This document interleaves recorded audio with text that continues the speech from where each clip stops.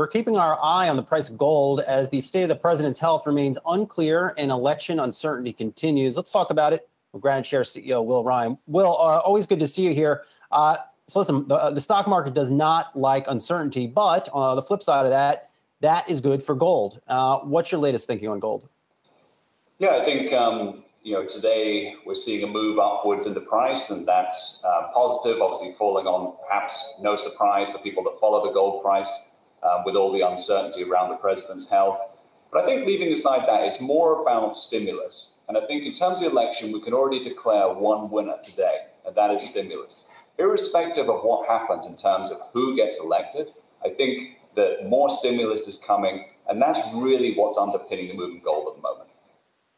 Well, talk to us talk to us about the near-term price direction in gold. It's getting a bid today, sure, but do expect it to spike into the election. And then what do the last few weeks after the election look like for gold? Yeah, there was a bit, obviously the prices declined from the over 2,000 highs that we saw a few months ago, and we tested that below 1,900 level, which we didn't go down there for really that long at all. And so I think 1,900 seems to be that sort of resistance level at the moment. Obviously, we're firmly above that at the moment. So I think leading up into election, we could easily breach $2,000 again. And obviously, towards the end of the year, I think it could be higher than that. Willie Ness here. What happens to gold should more members of Trump's administration test positive for COVID-19, or perhaps if members of Biden's group were to test positive? I think going back to what Brian is saying, it's really all about the uncertainty, because with more kind of senior leaders of both administrations getting sick, that just creates uncertainty in terms of not just the immediate health consequences, but I think in terms of policy and potentially how they react to that, and whether it changes anything from their stance vis-a-vis the virus itself. So I think more uncertainty in terms of leaders getting sick, that's something that is almost guaranteed.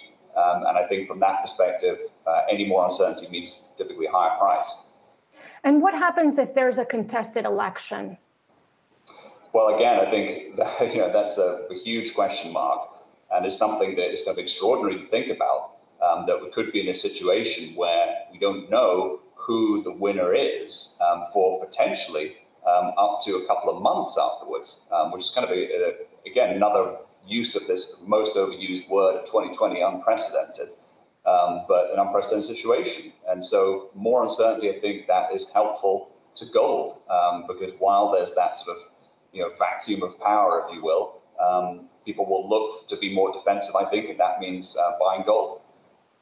Will, are there other metals investors need to watch out for on the thinking as gold spikes, these metals might also spike?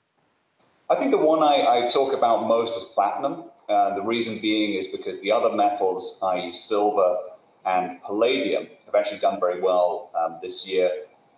Palladium is at or around kind of all-time highs. The price of silver has gone up pretty significantly. But platinum is the one that's trading still less than half the price of gold. Platinum for a long time used to trade above gold, so it used to be a premium to the gold price, but now less than half of the price of gold. And I think that for people looking for a metal that may represent value in the complex outside of gold, platinum may be one to look at. I guess no surprise, Will. Over the weekend, watching some TV, just trying to stay updated on the news, starting to see a lot more silver coin commercials pop up on TV because I suspect because of the uncertainty. How should investors go about trading what might be a near-term spike in prices? Is it an ETF? Is it buying a couple $1,000s worth of gold coins? How would you do it? Well, in terms of trading the price, I would say, and obviously I'm a little bit biased, but I would say the ETF is 100% the way to go. And the simple reason, because you can get in and out when you want, and it replicates the exact spot price of gold. If you buy coins, there's nothing wrong with buying coins, but you're going to pay a premium typically to the actual spot price to buy. And then obviously if you come to sell, a discount. They're not the most effective mechanism if you want to follow the spot price, but certainly something very nice to have. All right, I'll leave it there. Granite Share CEO Will Rhind, always good to speak with you. Thank you. Hey investors, Zach Guzman here. Are you interested in learning more about the markets and getting the latest financial news? Well, then click right here to subscribe to our Yahoo Finance YouTube channel. Get the latest up-to-the-minute market analysis, big interviews in the world of finance, and information on how to manage your money every day wherever you are.